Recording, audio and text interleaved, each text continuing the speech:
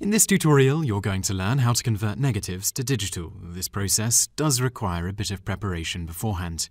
First, you're going to need to get the negative and hold it up to a bright white light, and then take a photograph of it with a digital camera and then transfer this image to your computer.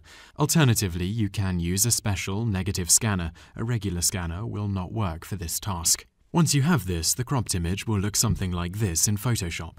Now you are going to need to invert the image, so click Image in the main menu, navigate to Adjustments, and then click Invert.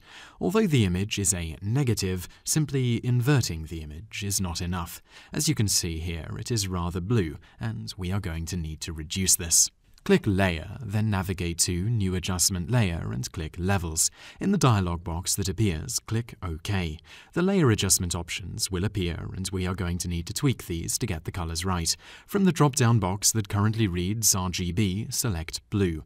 As you can see, the graph is skewed way to the right. Drag the left pivot across so that the three pivots better fit around the peak of the graph. Now that you have done the blue setting, you can select the other colors from the drop-down menu and adjust them as well.